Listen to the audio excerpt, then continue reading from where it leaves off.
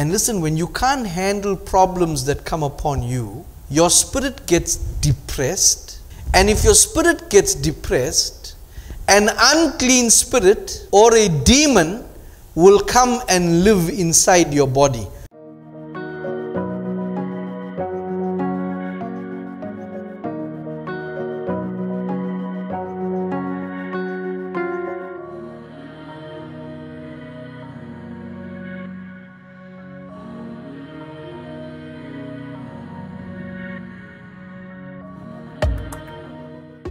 Warm kingdom greetings. Thank you very much for being part of our family this morning and for joining us in our morning service. I pray that all of you, despite whatever the devil may be throwing at you, that you are resilient and you are standing strong. Sometimes the winds may blow and you may feel as if you're tipping over, but the Lord's strength is within you. Make no mistake, be under no illusions that we are not living in a bubble. We are walking in a valley filled with dark angels.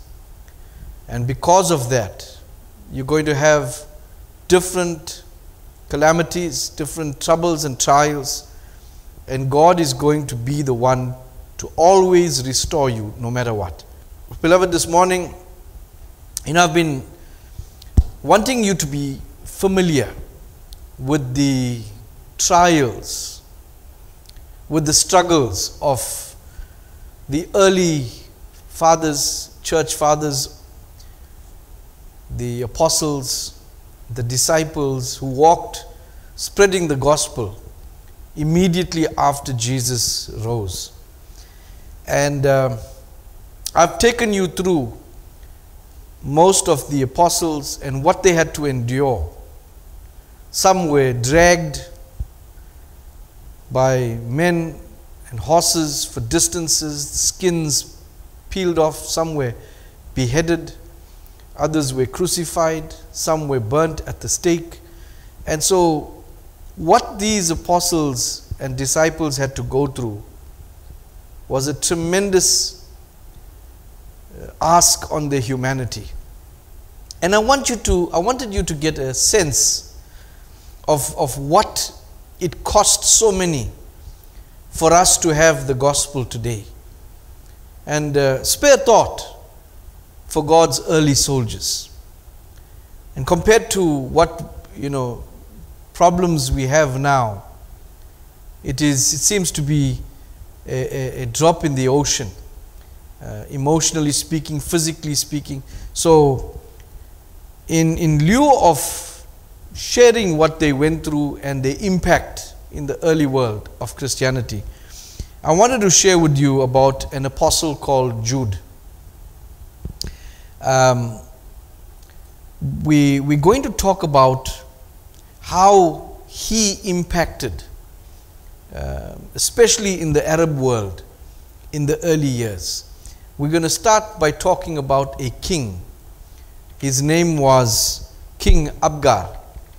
And he wrote a letter to the Lord for the Lord to assist him with his illnesses.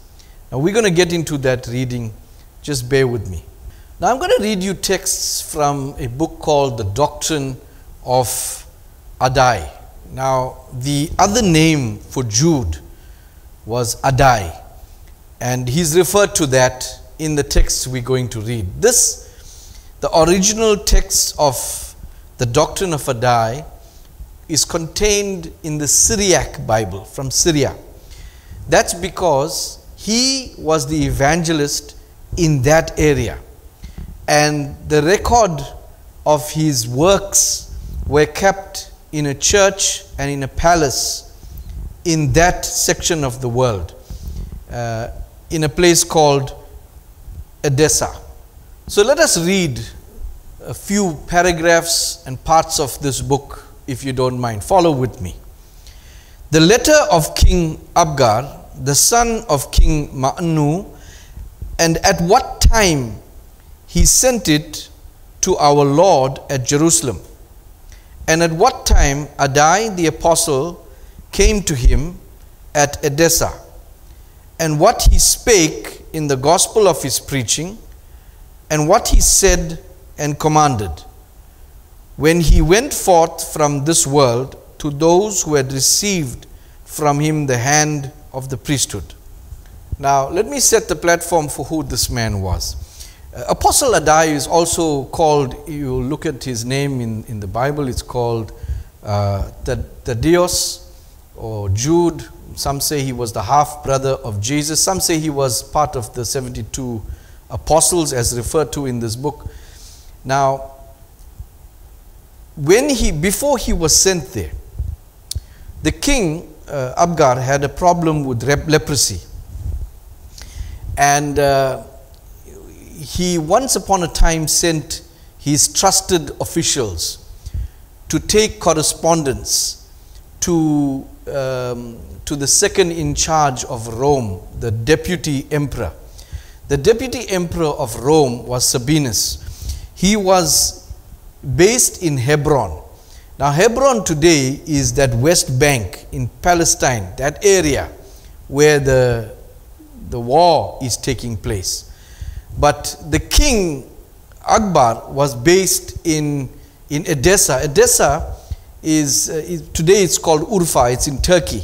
But in those days, this city fell under Syria, not Turkey, but Turkey took over that territory as the years went on. So from the top, if you're looking at the map, from north, he traveled down, the officials traveled down through Palestine to come to Hebron because they carried official kingdom letters. King Abgar sent a report of his kingdom to the Roman deputy emperor Sabinus. Now, when they came through and they were returning back home, they had to pass through Jerusalem. And there was some people that were traveling from different parts of the world, and they all, met up on the travel path. And the three officials that were sent by King Abgar came across these men. And upon talking to them, they realized they were going to see a person called Jesus, who was doing great miracles in Jerusalem. So these three officials said, if he's doing such great miracles, maybe we can go and see what is this all about. When they went into the city, they saw Jesus, and they were watching the miracles that he was performing, and they were amazed. Now, one of the king's officials was the registrar, the person, who took down official records, record keeper of that kingdom of Akbar. And so he began to write down all the miracles that he saw Jesus doing and the words that Jesus was speaking. So he put it down on paper or papyrus, and then they traveled back to the kingdom of Edessa. When they got there, the documents were displayed to the king, and the king read about it, what the registrar had written down, and he was amazed and he was curious, and he said, listen, I too want to go and see this man. But there was a problem, because if he traveled through a Roman controlled area, there would be problems politically. So he was advised not to travel on his own. So he sent the same three officials with a letter to give to Jesus concerning his health. And so when these records were taken to the palace, they were put in the palace records and kept. It is from these records that this document we're reading from now originated. It was the testimony of the registrar who recorded everything that happened in the life of Jesus Christ. But it goes a little further than that. Let us continue to see the leading up to all these events where the record keeper, wrote down what he saw. When they went forth from him, they set out and came on the way towards Jerusalem. And they saw many men who came from a distance to see Christ, because the fame of his wonderful deeds had gone forth to remote countries. So remember, I mentioned to you there were men that was going to see Jesus and the miracles, and these three men that were officials of King Abgar met them on the way, and because the gospel of Jesus and the miracles had spread to many parts of the world.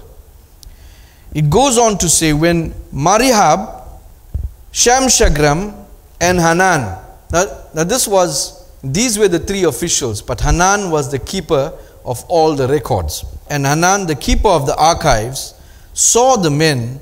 They also came with them to Jerusalem. When they entered Jerusalem, they saw Christ, and they rejoiced with the multitudes who were joined to him. But they saw also the Jews who were standing in groups and were considering what they should do to him. For they were disturbed to see that a multitude of their people confessed him. And they were there in Jerusalem 10 days. And Hanan, the keeper of the archives, wrote down everything which he saw that Christ did. Also the rest of that done by him before they went hither. So, as I mentioned to you, that the king sent these three people back to take a letter to Jesus after he had heard everything about Jesus from the record keeper Hanan. We'll read the letter that Akbar the king wrote to Jesus. Akbar, ruler of Edessa, to Jesus, the good physician, who has appeared in the country of Jerusalem, greeting. I have heard the reports of you and of your cures, as performed by you without medicines or herbs. For it is said that you make the blind to see and the lame to walk, that you cleanse lepers and cast out impure spirits and demons, and that you heal those afflicted with lingering disease and raise the dead. Let me stop there for a moment.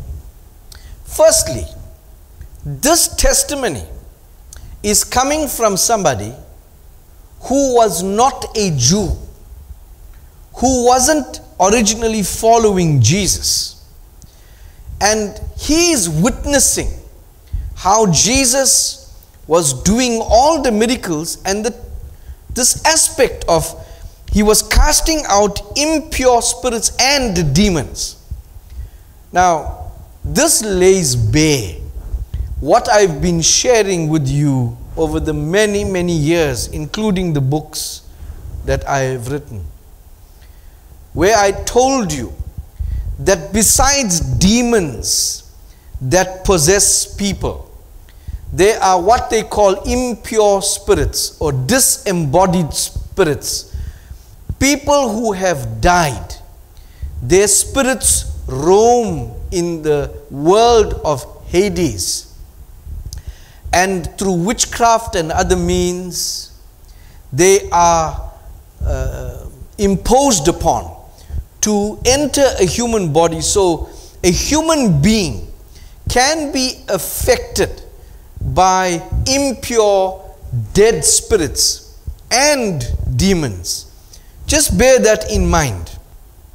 And having heard all these things, the letter continues, concerning you, I have concluded that one of two things must be true. Either you are God, and having come down from heaven you do these things, or else who does these things are the Son of God. I have therefore written to you to ask you if you could take the trouble to come to me and heal all the ill which I suffer. For I have heard that the Jews are murmuring against you and are plotting to injure you. But I have a very small yet noble city, which is great enough for us both. Wow. This unbelieving king who is now believing and who is testifying about who Jesus is, the Son of God or God himself. Listen, this is amazing. I need you to know how amazing this is just by reading about the miracles from Hanan, but hearing about it from the three officials. He is led to believe in who Jesus is. Not only that, he warns Jesus about the impending attack that his own Jewish people are plotting against him. Now, I don't know whether I've got it down here as we go forward, but King Akbar was actually angry. He said, you know, I wish I could take an army and go and, you know, kill these people. You know, after Jesus died, he wanted to do that. That's how upset he was. And so this man's plea to Jesus was brought to Jesus by these three officials. Let's take up the reading. He wrote a letter and sent it to Christ by the hand of Hanan, the keeper of the archives.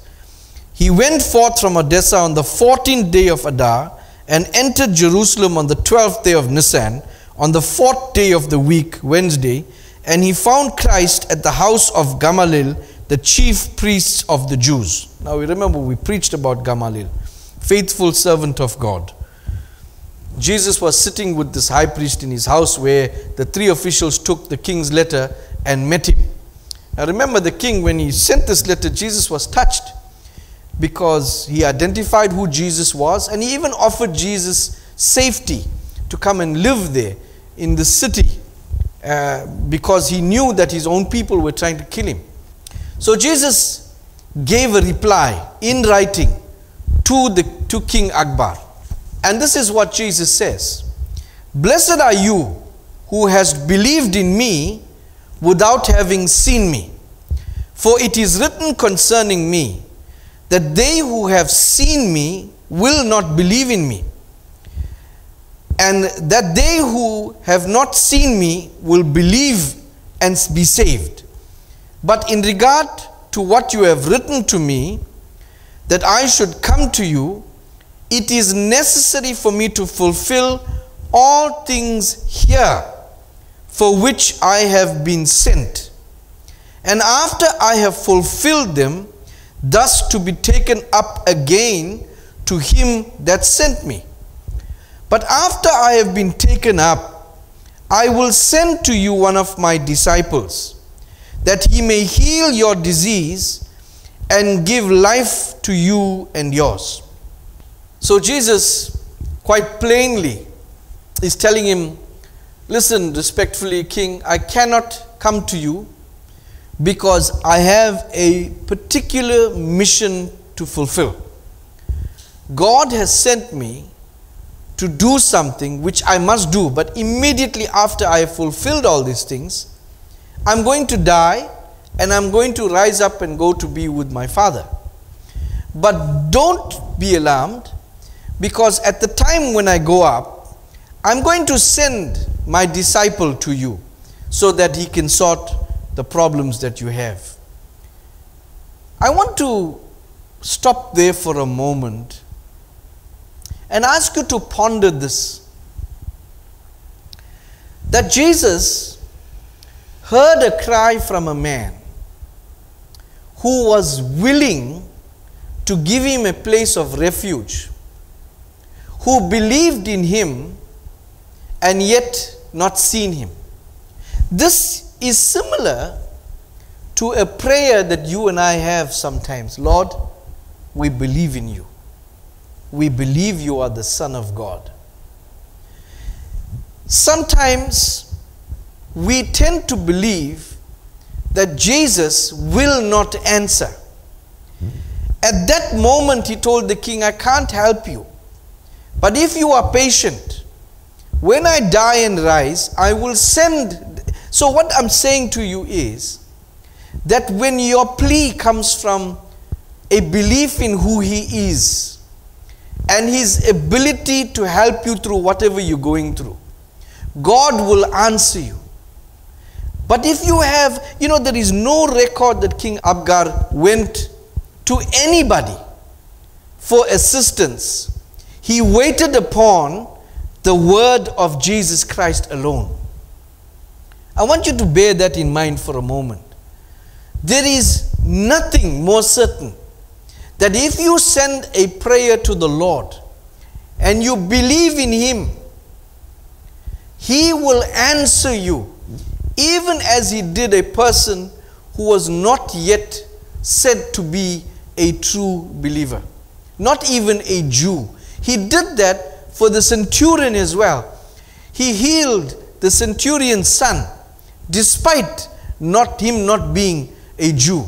So, whoever you are listening to me right now, if there is enough belief in Jesus alone, who He is, and you cry to Him with the earnestness of your heart, and out of he didn't know how else to help Jesus, but he reported to Jesus what he heard people speaking about Him, that they're plotting to kill Him. And he says, Lord, for your kingdom, for you to be safe, for your work on earth to be safe, I am prepared to house you.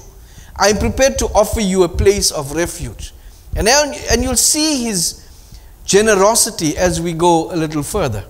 Now, when Hanan, the keeper of the records, listened to what Jesus was saying, there's a few things that happened since. So let's read what the scripture says. When Hanan, the keeper of the archives, saw that Jesus spake thus unto him, by virtue of being the king's painter, he took and painted a likeness of Jesus with choice paints, and brought with him to Akbar the king, his master. And when Akbar the king saw the likeness, he received it with great joy and placed it with great honor in one of his palatial houses. This painting today is referred to as the mandolin, or the image of Edessa. And you'll see, during the centuries that passed, it was last seen, I think it was 1000 AD, somewhere around there, when it seemed to have disappeared during the French Revolution. Stolen, if I could say. But Hanan drew the image of Jesus, and even that the king treasured. Now, reading again, after that Christ had ascended to heaven, Judas Thomas, that's the Apostle Thomas that we read went to India, sent to Abgar Adai the Apostle, who was one of the 72 apostles. Adai said to him, because that from the beginning thou didst believe in him who sent me to thee, therefore have I been sent to thee. And if thou believest in him, everything in which thou dost believe, thou shalt receive. Akbar said to him, so have I believed in him, that with respect to those Jews who crucified him, I desire to take with me an army and to go and destroy them. There it is. But because the kingdom belongs to the Romans, I was restrained by the covenant of peace, which was confirmed by me with our Lord the Emperor Tiberius, like my forefathers. So there was a peace treaty that was signed between King of Edessa and the Roman Empire, that he wouldn't take troops or start any kind of revolt inside Roman territory. So the king of Edessa, Abgar, was restrained from taking an army to avenge the death of Jesus. But as you have read, Adai then, as being instructed by the Apostle Thomas, keeping the word of our Lord Jesus Christ, he went to Edessa, eventually met the king and addressed the king, as what we have read. Adai said to him, that's now Jude, our Lord has fulfilled the will of his father. And when he has completed the will of his parent, he was taken up to his father and sat with him in glory, with whom he was from eternity. Abgar said to him, I also believe in him and his father. Adai said to him, because that thou so believest, I will place my hand on thee in the name of him in whom thou believest. And at that moment that he placed his hand upon him, he was cured of the plague of the disease, which he had had for a long time. So, not only did Abgar get healed, but Jude was used to touch and heal many officials and princes and other people in that area. So, the king was overjoyed.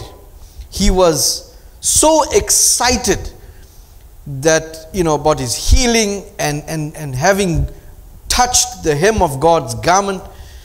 He said to Adai, Jude, he said, tell me more about Jesus. I really want to know more about God, about what he's done, what he said. Can you please tell us? You walked with him, Adai. Tell me more. So Adai said to him, I want you to gather the town folk, your city, and I'm going to address them. Let us read. Adai said to him, I will not keep silent from declaring this. For because of this I was sent here to speak and to teach everyone who, like thee, is willing to believe. Tomorrow assemble for me all the city, that I may sow in it the word of life, by the preaching which I will preach before you concerning the coming of Christ. And he said to him, because that the gate of life is straight, and the way of truth is narrow, therefore few are the believers of truth. And in the power of unbelief is Satan's recreation. Because of this, there are many liars who cause to err those who look on. Listen to me. Adai took, in the first instance, to tell the king. He said, King, listen.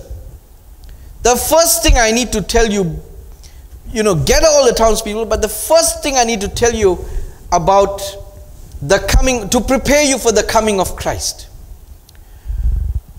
is to warn you about this one very important issue. I need to instill in the people the word of life. And the reason I need to do that from the very outset, the first and most important thing to tell you, is that in and amongst now you being a Christian, when you accept, there are many who will believe, but that path to belief is so narrow. He says, few will find it. He says the reason for that is because of Satan's recreation. What does that mean? It means that Satan will plant liars inside of those who believe. And these liars will mislead the Christians, redirect the Christians. This is the recreation. This is the game Satan plays.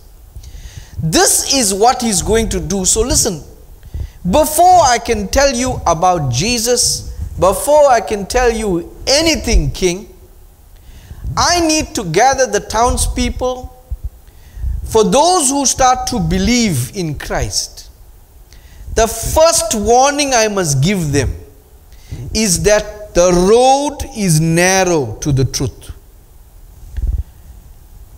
So, when you accept Christ King, you and whoever in the city, bear this in mind.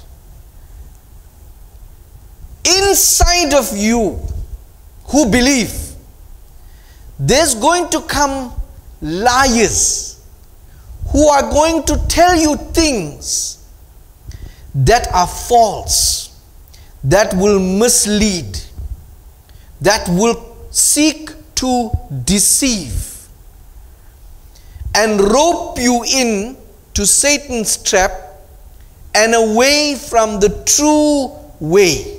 He says the way of truth is narrow. So, listen, I don't want to spend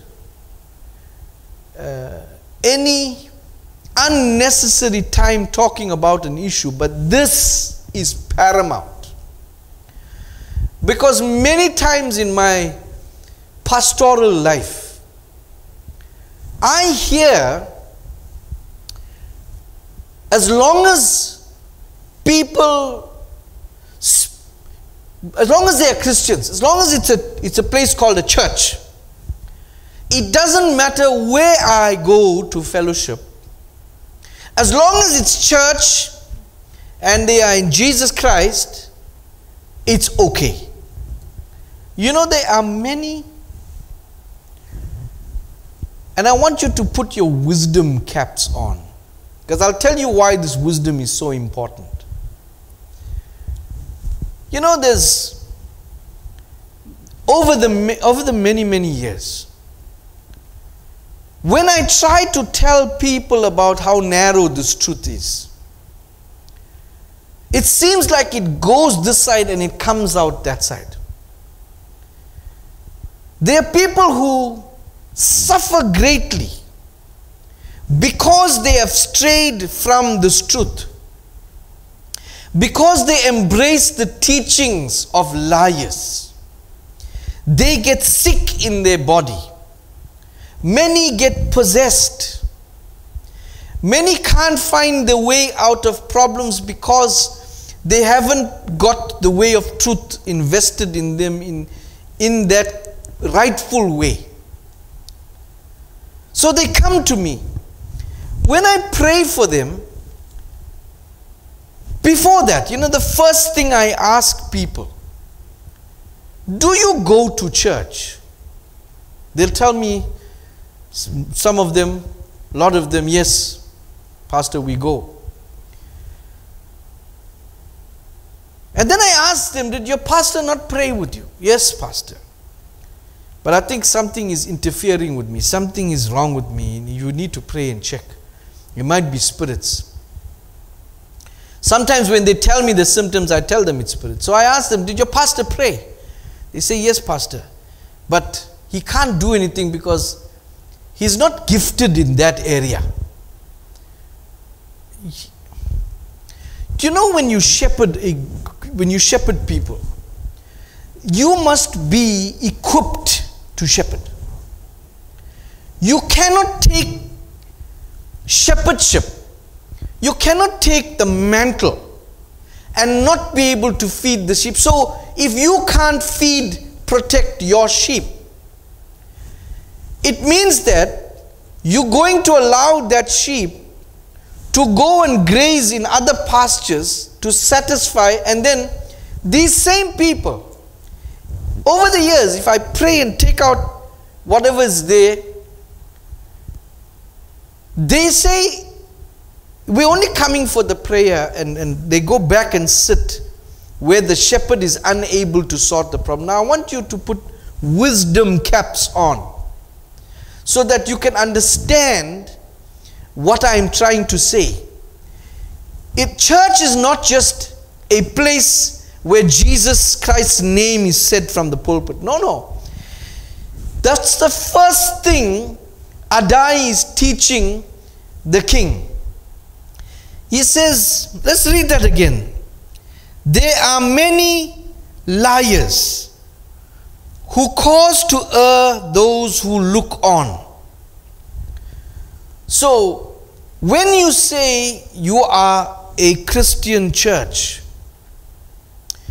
you may not be exempt that Satan will try to have a game play in your ministry, recreation taking place.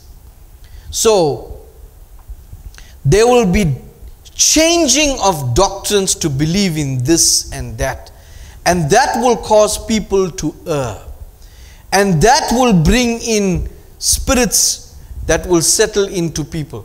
So I spoke some about this last week, but we're going to get into some things a little later. We'll continue the reading from, because of this there are many liars who cause to err those who look on. For except that there is a good end for faithful men, our Lord had not descended from heaven and come to the birth and to the suffering of death, and also he had not sent us to be his preachers and evangelists. So God is saying, while Satan is doing all these things, Jesus would not have taken the time to send us if there were not faithful men in and amongst those who the devil wants to deceive. So because of faithful people out there, God is sending people like myself, and there may be many, who are trying to bring people back to the narrow path of the truth, so that these righteous people who God says, it is for your sake that God is sending the message. So it continues, those things which we saw and heard from him, which he did and taught, we confidently preach before all men. For we would not do any wrong with respect to the truth of his gospel. And not these things only, but also those things which were done in his name, after his ascension, we show and we preach. So here again, I must remind you that everything that takes place in your church,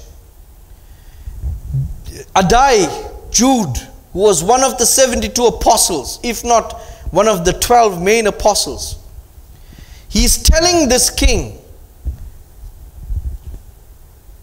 that everything we saw with our eyes Jesus do, we did.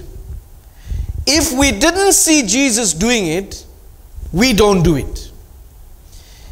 That's the bottom line of it. So he's saying, this, what we've seen, what we've heard, is what we preach and what we teach. Nothing more, nothing less. So, before he can even address the city, he's telling the king, this is my message. So the king says, I and Ma'anu, my son, and Augustina, that's the king's mother, and Shalmat, the queen, and now, wherever thou wishest, build a church, a house of assembly for those who have believed, and shall believe in thy words. And as commanded thee by thy Lord, minister thou at times with confidence, and those who are teachers with thee of this gospel. I am prepared to deliver to them large gifts, that they may not have any other work but ministry. Everything also which is required by thee for the expenses of the house, I will give thee without taking account. So this king went out of his way. He says, Adai, choose wherever you want in this city. I will build the church in the place you say. I will pay the salaries of all the ministers who you choose to minister there, to the people, to my city, and I will not ask you for anything back. Just do the will of God. Wow. What a what a heart this man had. He was so grateful to be called a child of God. And all he wanted was for the message of God to be taught, to be preached, and for souls to be saved. This is all he taught. That's all was on his mind. So, I want you to know who Jesus is now. Jesus, being who he is, in his heart, he knew in advance what impact this king will have in the Syrian world. And he knew that because of this king, he will be able to plant a church in Syria. Although now today that region is Turkey. But Jesus was moved because he knew the impact, the measure of impact that this king is going to have in his kingdom. And he responded because he knew that if he did what he did, the kingdom of God will be richer because of Jesus' actions. So listen, I want to make sure you understand this. Everything God does, how small or how big, everything is geared towards his kingdom. He does nothing. He sees the picture about his kingdom. He sees it in advance and walks towards it. Knowing what the king will do for his kingdom, he sent his apostle to help the king, knowing that the king will enrich his kingdom. Because of the king's influence, thousands and thousands of souls came to Jesus. And so, when you live your life independent of Christ, in other words, if your living does not impact or benefit the kingdom of God in any way, there is no reason that God will impact or interfere in your life. So ask yourself this much. In what way is my life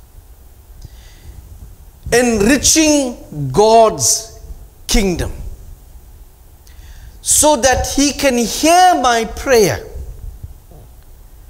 and help me through what I'm going through? See, when you have a saw in your hand, plasters won't take the saw away. When you have sickness in your body, you can't treat the symptoms. You got to find the root cause of what is my impact. You know, a simple thing like this.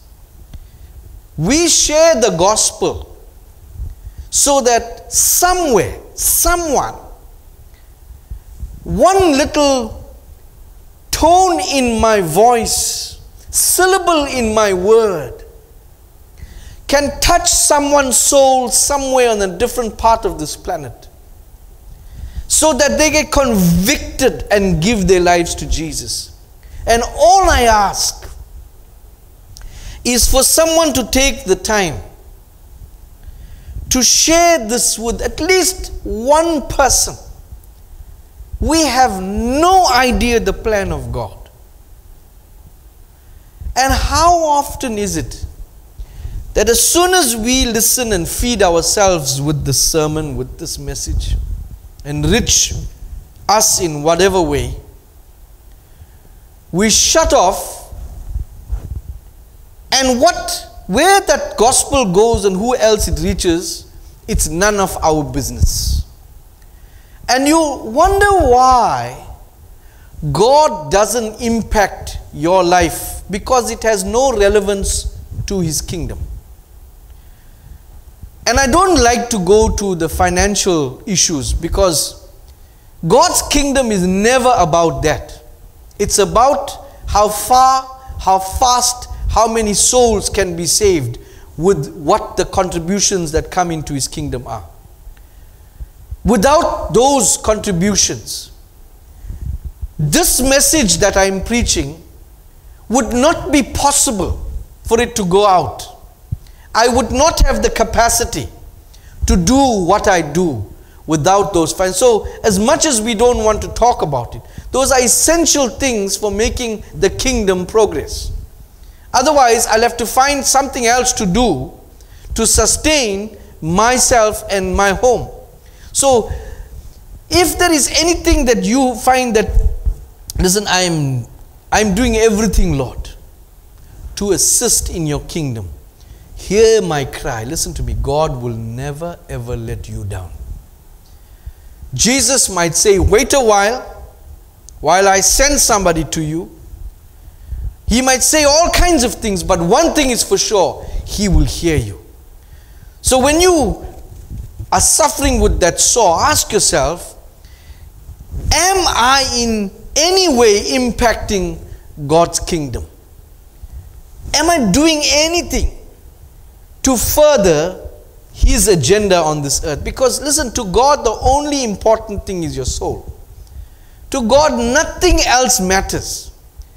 Your soul being with him after you die, your spirit being with him, is the most important thing. So impacting his kingdom means impacting his ability to save souls all over this world. Bear that, at the back of your mind, have that. So when prayers are not really getting answered, your prayers, check if there's a weakness in your service to his kingdom in any way.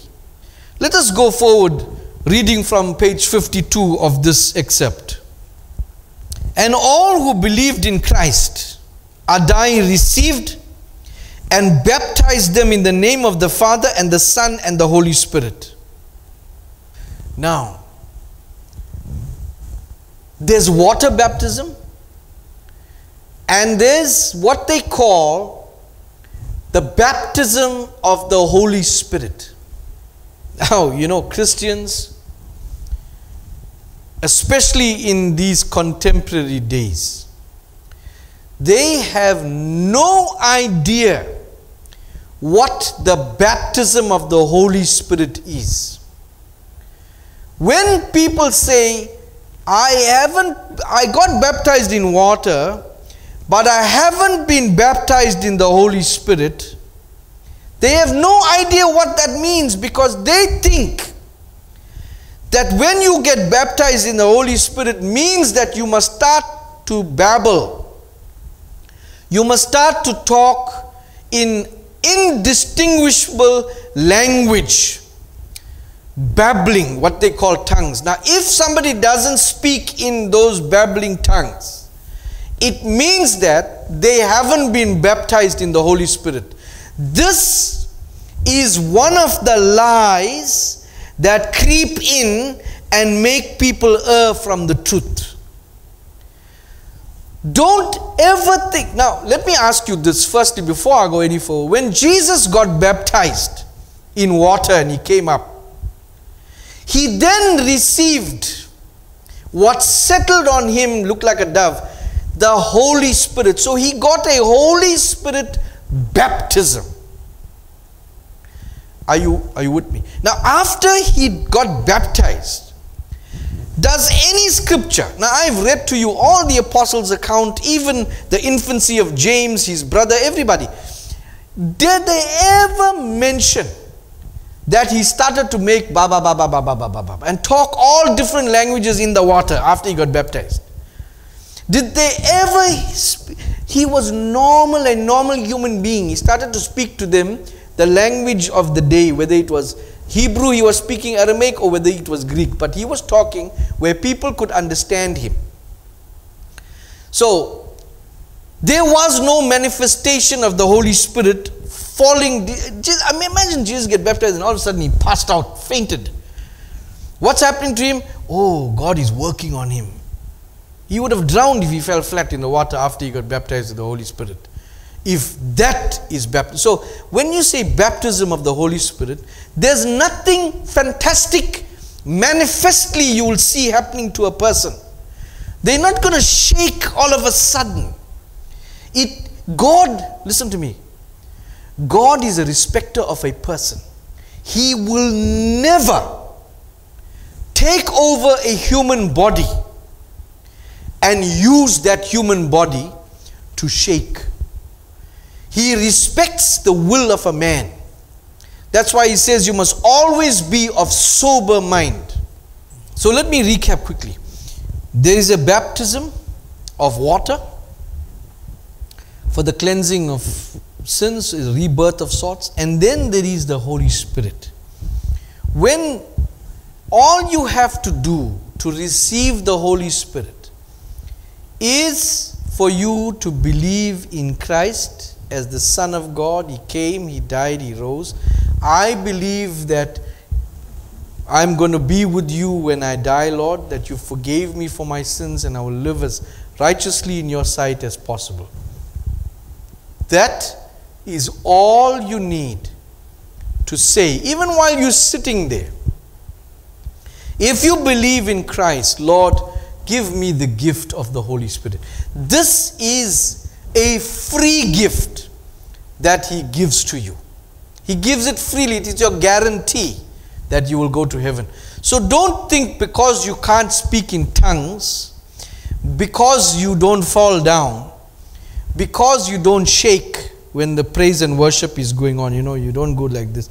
Because you don't do all those things, the false teachers, liars come to tell you that you are not baptized in the Holy Spirit. And so you start to earnestly do things and go to places where somebody can drop you, possess you, make you do those things. And so some people get despondent and discouraged because they're not receiving those what they call gifts now. So let me read to you in the book of Matthew. I indeed baptize you with water, John the Baptist says, unto repentance. But he who is coming after me is mightier than I, whose sandals I am not worthy to carry. He will baptize you with the Holy Spirit and fire. Now, this fire is something that these false teachers today use very loosely. And they have no idea what that word means or meant in the time it was written. John was telling them, now fire is pyra in Greek. It means associated with burning, especially at death. In other words, when you crucify or cremating people, it's meant in that context, where it's a refining fire, sort of. A fire that refines people. In other words, you go through a lot of events, trials, tribulation, painful moments that seek to refine you, to shape you, to strengthen your character. That's what John the Baptist meant. Even to the point when he was talking about Jesus. He will come and He will baptize you with fire, with the Holy Spirit and with fire.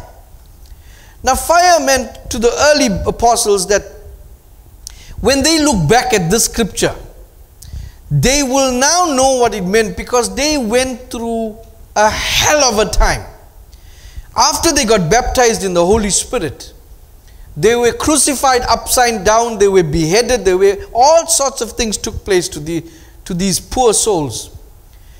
After that, people were burnt at the stake. So this baptism so once you have the Holy Spirit in you, you become a target for the enemy. And that God uses that attack of the enemy to refine you as by fire. I'm going to read to you some of the things that Peter wrote. Now, 1 Peter chapter 1, verse 6 to 8. In this you greatly rejoice, though now for a little while, if need be, you have been grieved by various trials, that the genuineness of your faith, being much more precious than gold that perishes, though it is tested by fire, may be found to praise, honor, and glory at the revelation of Jesus Christ. And then he goes on to say in 1 Peter chapter 4 verse 12, he's warning the believers. He says this, "Beloved, do not be surprised at the fiery ordeal among you, which comes upon you for your testing, as though something strange were happening to you." So the presence of the Holy Spirit within you seems to be the tool for refining you. It makes you, it changes your character, it builds you, it makes you strong on the inside, that you can tolerate. You know, over the years I've taught many people in my church, and I am proud in Christ that they are such resilient people that I shepherd, that it astounds me even, that despite the trials and the problems they go through, they still are standing. And you know what many of them tell me, "Pastor, we tried and we try to deal with this on our own." And that is what God is looking for. So as gold, you become purified. So when John the Baptist was saying you're going to be baptized with Holy Spirit and fire, and these blasphemers that stand on the stage and talk about, "There's a fire, there's a fire, the fire is coming upon you," it's not that. It's a pyra. It's a different type of fire.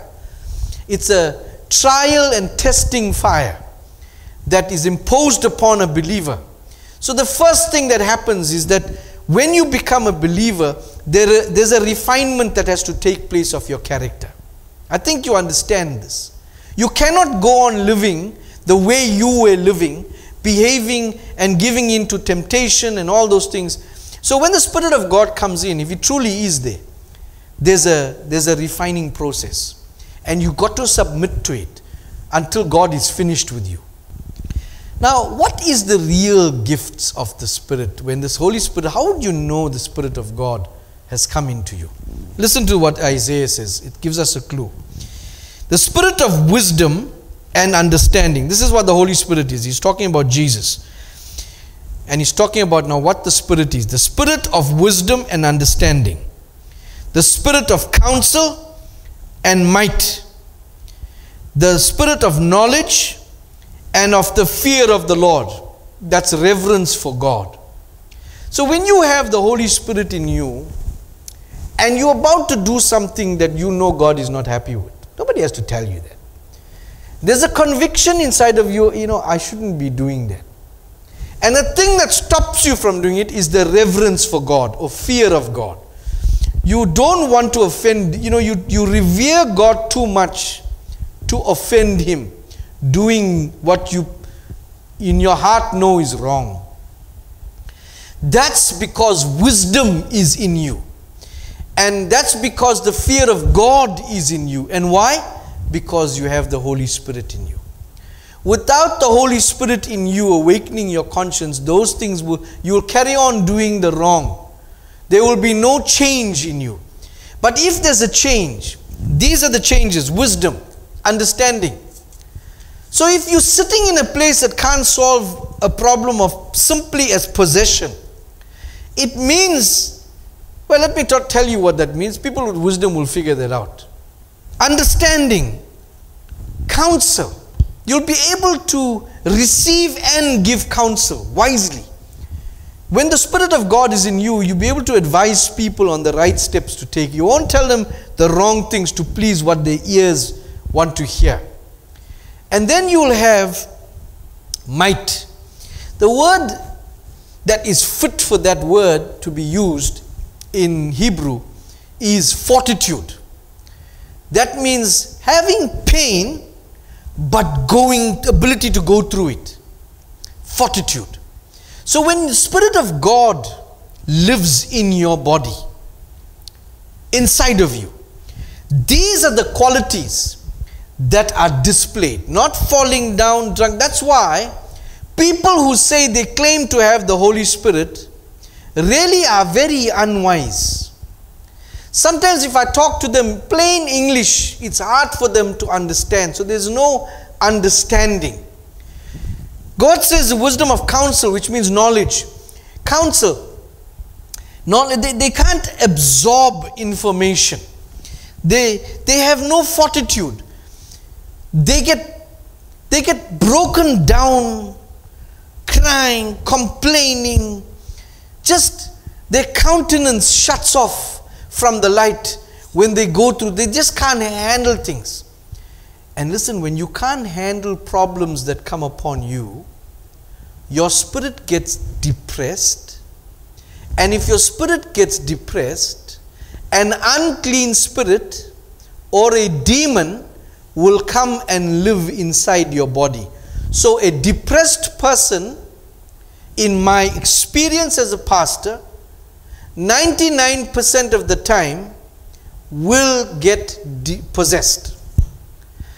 And if you don't have fortitude, you will get possessed. If you can't go through it gracefully, handle problems gracefully, without depressing your spirit, you will get possessed. So these are the signs that there is no spirit. So, falling down, laughing, getting drunk in the spirit, talking in babbling words, those are not the signs. That's why I was trying to tell you, those people who do all those things, they don't have good qualities of character. Lots of them. They behave, they're gossipers, their nature doesn't tell you that nature which I read of the Holy Spirit.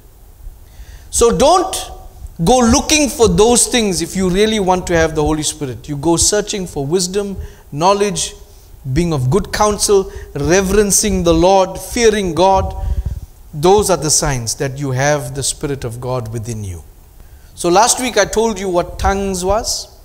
This week I'm expressly telling you what baptism of the Holy Spirit is. And these people who were baptized in the name of the Father, Son, and the Holy Spirit, that Adai baptized the king, he didn't babble because there was no need for him to talk in a different tongue. He was living amongst his people. So he spoke to his people. There was no tongue. There was no falling down. It's simply the man became smarter, wiser. So that's what I'm asking of you, beloved. When you think of being baptized in the Holy Spirit, don't think there must be a supernatural manifestation of some sort. You need to have a change of character, fortitude. Through the problems, I will push. That's what I want to see emerge out of you. Let me pray with you. Father, in the name of Jesus Christ, as your children go through fire, the fire of hardship, of difficulty, of pain, I ask you, through the power of the Holy Spirit which abides inside of them, give them the fortitude. Let them be able and come out with grace. Cover them all with your blood. In Jesus' name I pray. Amen. Have a beautiful day, beloved. Listen, if you're listening to me for the first time, I want you to subscribe to this channel. Then click on the notifications bell so that every week you'll be able to get a fresh sermon, South African time, 8 a.m. And also you'll have access to all the other previous sermons. Watch them one by one to enrich your soul. God bless you. I'll see you next week.